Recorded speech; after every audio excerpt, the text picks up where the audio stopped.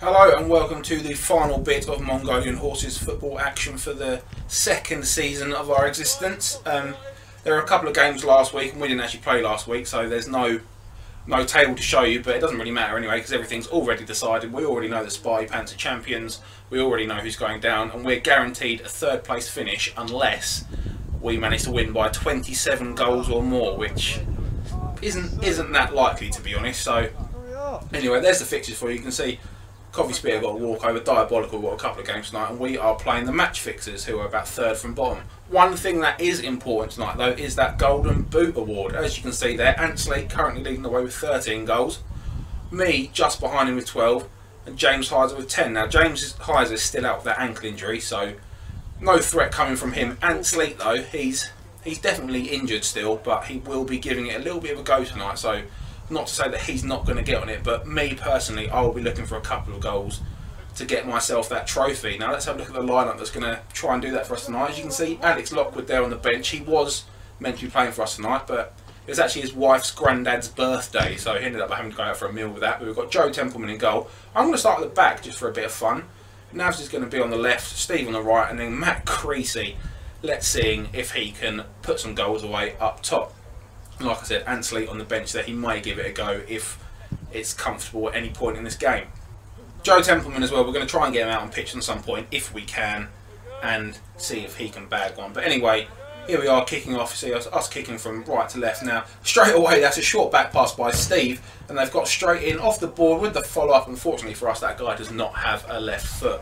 So a bit sloppy start there. You can see he rolled it straight away and they have kicked it straight over the fence. So like I said, there was nothing riding on this game, and both teams have started very lethargically, a bit more reminiscent of a Sunday League game in the minute rather than a five-a-side game, but hopefully things will pick up. So I managed to get the tackling, goes to Matt Creasy, lays it back to Navs. He turns down the option of a shot, plays it out wide to Steve, plays it into me. I've taken a touch and gone for the shot. But as you can see from this replay, I take the touch, go for the shot, and I've kicked nothing but air there. So that is slightly embarrassing for me. Hopefully I can get my legs working a bit further into the game and things will pick up for me personally. Anyway, Spy Pants on the side now, and I've just managed to get a foot in there, but looking a bit dangerous on the break. We need to wake up at the back. I'm trying to show Matt Creasy that it was easy as I give it away again. Not starting particularly well on a personal level, but Nav's coming forward and he's had a shot and that's very bobbly, and things are just a bit, the quality is quite poor at the minute. As Navs looks to come forward down the line, but he gets muscled off the ball. They come forward, take it out of shot, get the shot away, and that has gone in the top right hand corner. You've got to ask questions about Joe a bit there, really. He'll be disappointed. And like I say, everyone just seems like they're asleep at the minute, as I try and take the touch round the defender but end up on the deck. They look to come forward, then nice little ball in, but touch isn't great as Navs managed to come away with it. Turns outside, maybe the wrong option, gives it to Steve, who's going to have the shot, and that is high and wide, and doing what all decent five-a-side players do, having a bad shot and immediately substituting himself off. So now we are going to see the appearance of Ant Sleet, who, like I say, very, very injured at the minute, waiting for the results of an MRI on his knee. So hopefully he takes it nice and easy. The opposition now coming down the left-hand side, play the ball down the outside, get the shot away, that's well wide. It's going to come back off the board though, and then get the shot in, and again Joe beating at his near post. Doesn't look like he particularly fancied diving today, and that's 2-0, and it's got to the stage now where we'll stop trying to have a bit of fun. We want to play a bit of football. We don't want to lose this game. We've remembered that losing is actually quite annoying. As Navs there tries to thread a pass, and you can't help but think that maybe a fit Ant Sleet would have managed to reach that. But not to be on this day, as Creasy turns his man, get the shot away, and that has gone wide of the post. But he manages to win it back, gets it to Ant, does the little Ant Sleet trick outside and gets a shot away on his left foot. Straight at the keeper, but nice to see him up to his old tricks. As the ball now, Matt Creasy goes back to Joe Templeman, rolls it out to Ant in the middle, not the best touch, but manages to get it under and plays it out to Creasy. Oh, that's a much better touch that time. 1-2 for Matt Creasy. Please learn to finish on your right foot. That would have been a lovely goal. Ant Sleet with the setup play there, and Creasy with a poor finish. As Creasy gets the ball back now, finds Navs, who plays it out to Ant. Little play inside to me, and whips! Sorry, I couldn't help myself there. But it was a nice little placement into the bottom right hand corner there. Managed to curl it around the keeper, and as you can see from that table, that's now me and Ant Sleet both level on 13 goals each. So I just need one more, as Navs has the ball at the back there, standing up his man and looking for an option. There wasn't much movement, but I've dawdled over to the left hand corner for him. Play it back to Creasy, gets the shot away, out wide to Ant, plays a nice little one to Navs, and he's gone for the shot. And unfortunately, that's not gone well for him. We're going to have another look at that. I'm not sure he was looking at the ball at any point, but if I can't get away with it, then neither can you, Nev. Sorry about that, mate. Anyway, opposition with the ball at the back now. That's a lovely little through ball. Takes it round, but the ball's just gone in the box, so he can't attack it. Gets the shot away, and that's just gone wide of the near post. But a lovely little ball there by the opposition player. As Matt Creasy punts it at the side of the pitch. Turned out though that we've managed to get the balls. Me and Navs do a little dance with each other. There, plays it out to Ant. Little one over, maybe a bit strong for Creasy. Gets the shot away, deflects off the balls. Navs manages to steal in there, left foot. Lovely finish there into the top right hand corner. Redeems himself from his earlier mishap and immediately takes himself off, thinking, yeah, that's job done. But obviously it's not. It's still 2-2 and there's over half the game to go. As the match fixers look to get something back, little space at the back of the pitch for them. Looking to play a little ball inside on the 1-2, but Steve manages to get through and plays it with Creasy. There are options forward, but obviously he turns them down and passes it back to Joe because that is the only thing he knows how to do. And that will take us to half time. So a very poor start, but playing a lot better football there. And you may notice that now in the second half we are actually kicking off again. We didn't realise this at the time, but the referee told us that it was our kick. As you can see now that we've now created an opportunity from it as we ask for the penalty, and the referee does in fact give it. So if we do feel a little bit bad for this, but the replay can show that as far as the ref was aware, it was our kick. You can see he's definitely in the box there. He's trying his best to get back out of it, but he's just off balance and he's given us a penalty. So within seconds of the second half starting, we have been given a penalty. And now we were talking about Joe taking it. He was a bit keen, but then we were told by the referee that obviously if he missed it being out of the box, it would automatically be a penalty for the opposition. At 2-2, we thought, don't take any chances. And plus, obviously, I had that golden boot to think about. So, one step, Slottsville, Tennessee. That is now 3-2 to MHFC. So, obviously, looking to hold the lead now as we take it for the first time in the game. But the opposition coming forward, get the shot off the boards. Doesn't fall to their opposition players. It comes to me. Look to get the shot away, and that is quite honestly dreadful. As I've now taken myself after that, we have Ansley doing his little trick as he likes to do. He manages to get round two, gets the shot away. The keeper can't quite take it in, but manages to collect it on the second time of asking. And Ansley now with his second real opportunity of the game as he's now playing up top as the hold-up man. Plays it back to Steve, and that has almost gone backwards. That was awful, Steve. Navs though showing some silks with a lovely little ball down the line. He gets it back, sizes up his man, cuts inside, goes for the shot back across the keeper. He's been in great form in the last couple of games, carrying it on into this game. That's now 2 for him and 4-2. And I said to Joe, if we got 2 goals up, I would go in goal for him, give him a chance to play outfield. As you can see, he's not bothered to change his outfit whatsoever, but me, being a true professional, decided that I obviously need a different kit. So I'm putting that on at the minute. I've not even got my gloves on yet, but the referee's an impatient fellow. He wanted to get things underway, so just thought he'd let things play on while I was still getting dressed. As they come forward now, look to get the shot away, and I've thrown myself on the floor just to act like I know what I'm doing. If they come forward, get the shot away again. I've managed to get a hand to that, and Creasy safely puts it back to me in goal. Looking for the option now.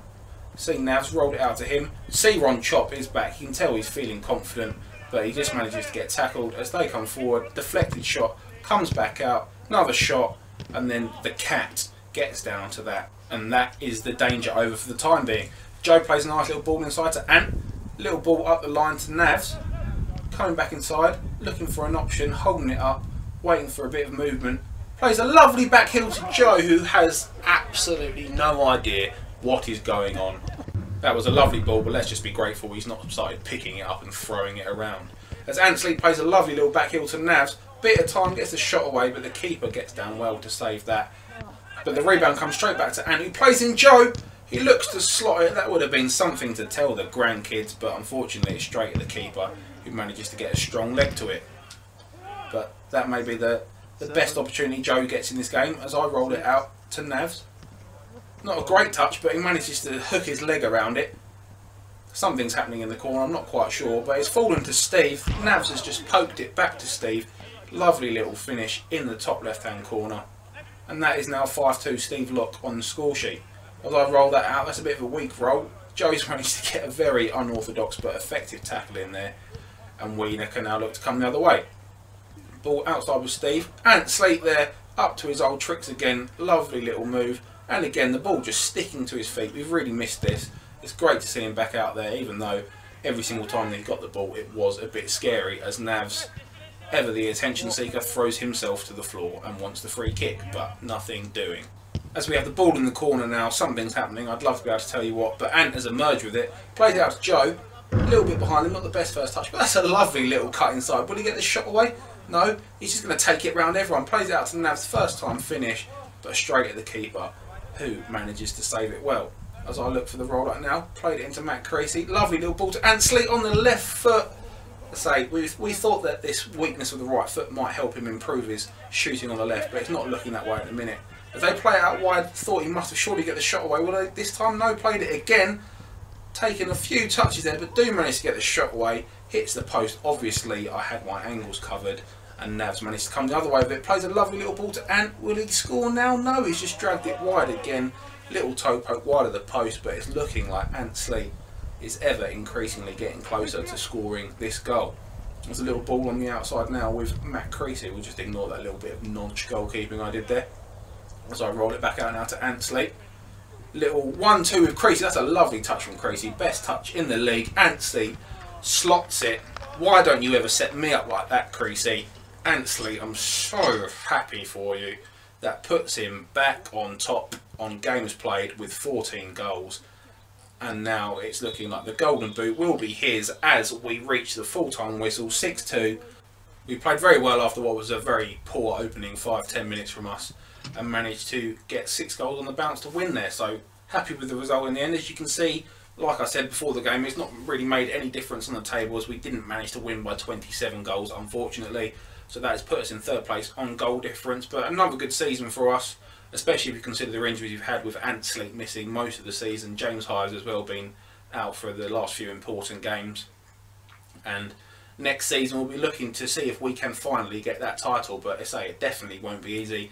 As you can see then as well, from the club top goal scorers, everybody has managed to get on the goal scoring list, apart from Joe Templeman, obviously being a goalkeeper.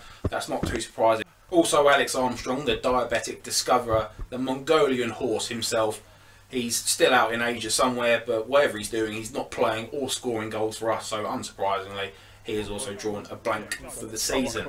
But, like I say, 14 goals at the top there, Ant Sleet, in only 7 games, 2 goals per game, very impressive from him, and it's kind of upsetting to think what maybe could have happened if he'd been available for the whole season, but we've just got fingers crossed for his knee situation. We hope to have him back as soon as we possibly can. And if we look at the league's top goal scorers, me and Ant Sleet, the only 2 making an appearance on there, as you can see, we're surrounded by Space Dockers, Sparty Pants and Diabolical players, so Diabolical especially, they'll be a team to look out for next season. 3 of them in the top goal scorers list. They've only been in the league for 5 or 6 games, and they've won the majority of their games, so definitely a team to look out for. And with some new teams coming up next season, it's not going to be easy at all. Jack Matthews as well there, you can see with Space Doggers, they score so many goals, so keeping him quiet will definitely be difficult. But anyway, it's been an interesting season, full of ups and downs. Managed to finish it with a win. Next season, hopefully, we'll be able to go a few places better. But like I say, with Ant Sleet, James Heiser still injured and only a week to go until the new season starts, it will definitely be difficult. But if you've enjoyed looking at stuff from this season, please check out our other videos and don't forget to subscribe.